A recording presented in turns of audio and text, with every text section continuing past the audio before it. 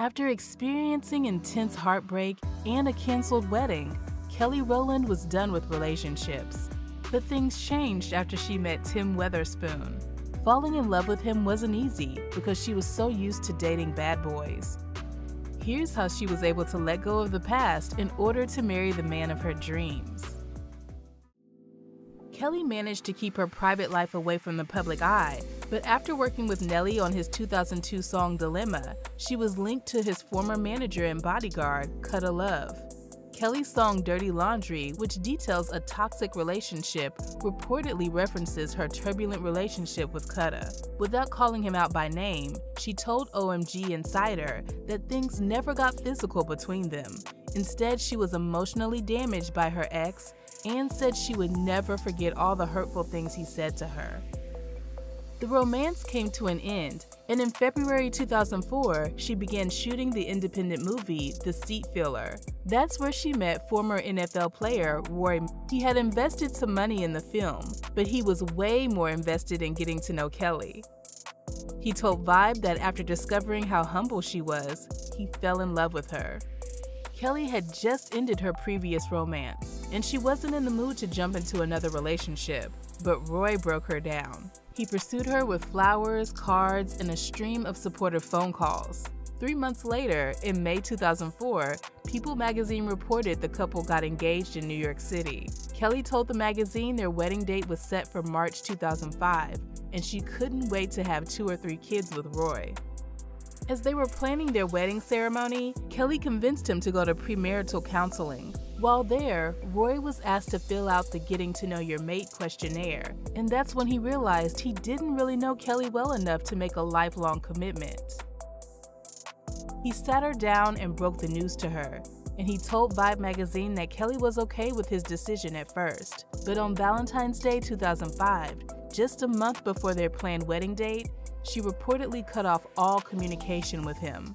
Kelly had previously posed for the cover of Modern Bride magazine to celebrate her upcoming nuptials, and by the time the magazine hit newsstands, their relationship was over. The embarrassment was too much for her to handle. She told Cosmo magazine that some days she couldn't even leave the house. After the end of that relationship, she decided to embrace the single life. She told adrinkwith.com that she threw parties at her Miami house every New Year's Eve, complete with Jolly Rancher and alcohol concoctions in a pole in the middle of her living room. It was an exciting and exhilarating period of her life, but deep down inside, she really wanted a partner in her life. In 2006, there were rumors she was dating LeBron James' friend and manager, Maverick Carter. She also dated another mystery man who wouldn't give her the attention she deserved. She told the New York Post that the unidentified man had his eyes on 8 other women, while she was giving him all of her undivided attention. She eventually walked away and healed from that relationship. She told the Daily Mirror in 2011 she was learning how to protect her heart. She said that until she was crazy in love, just like her best friend Beyoncé, she wasn't going to let her wall down for just anyone. She added, "When I get married, it will be for life. Divorce is not an option." In 2011, she became a host on the British television show The X Factor. Spending a lot of time living abroad changed her perspective on relationships. She told People magazine she wanted to get wifed up by the time she turned 40, even if she had to marry a British man who had less money than her.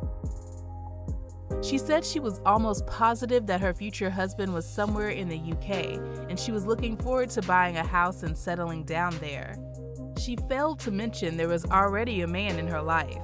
When Michelle Williams joined Destiny's Child in late 1999, her childhood friend Tim Weatherspoon started hanging around the group as well. Kelly told adrinkwith.com she thought Tim was cute, and she wondered why Michelle wasn't dating him.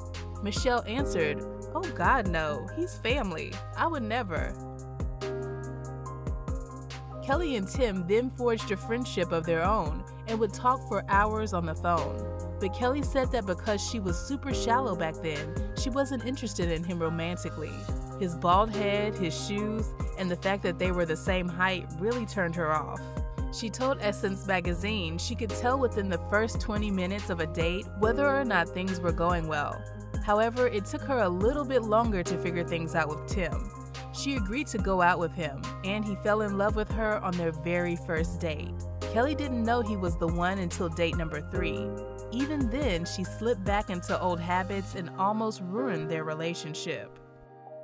She had another guy in her life who she described as a loser. However, she was really interested in him, even though Tim had everything she wanted in a man. While chatting with Vogue Australia, Kelly said she had grown afraid of commitment, and the idea of loving one person for the rest of her life frightened her. She tried to push Tim away early on by calling him on the phone and suggesting they take a break.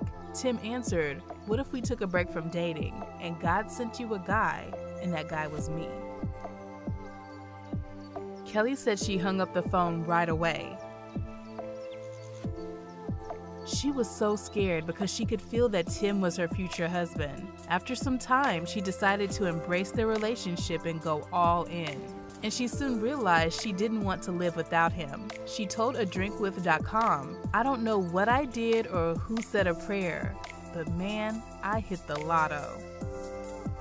After becoming an item, they mixed their personal and professional lives together. Tim began co-managing Kelly's career alongside Divine Stevens. But in May 2011, sources claimed jealousy was a deciding factor in Tim reportedly urging Kelly to get rid of Divine so he could take full control of the management duties. In December 2013, Kelly was in Bulgaria and Tim was back in the States. They were chatting via Skype when Tim popped the question. Kelly said it wasn't hard for her to say yes. Once they were reunited, he surprised her with a cushion-cut engagement ring with a halo surrounding the center stone. According to Hollywood Life, the ring cost an estimated $100,000. After the 2014 Met Gala, where Solange and Jay-Z got into their elevator altercation, Kelly and Tim boarded a private plane and headed to Costa Rica. In front of 27 friends and family members, including Beyoncé and Solange, they became husband and wife. Kelly told Vogue it was the most beautiful wedding. She said she cried more that day than any other day of her life. She added, "To confess your love like that to someone is so powerful." 1 month after their wedding, Kelly announced they were expecting a child, and 6 months after their wedding, they welcomed their baby boy, Titan. Connecting with Tim on a deeper level is something she has made a top priority. They make sure to go out on a date every single Friday night. Sometimes they'll go to a restaurant and not even speak one word to each other, but being together means everything to them. Because of her unconventional relationship with her parents, Kelly told Essence magazine she always wanted to have her own family. And now that she finally has everything she's always dreamed of, she wakes up every morning filled with so much love and gratitude. Let us know your thoughts on Kelly and Tim's love story. And thanks for watching Real Reality Gossip.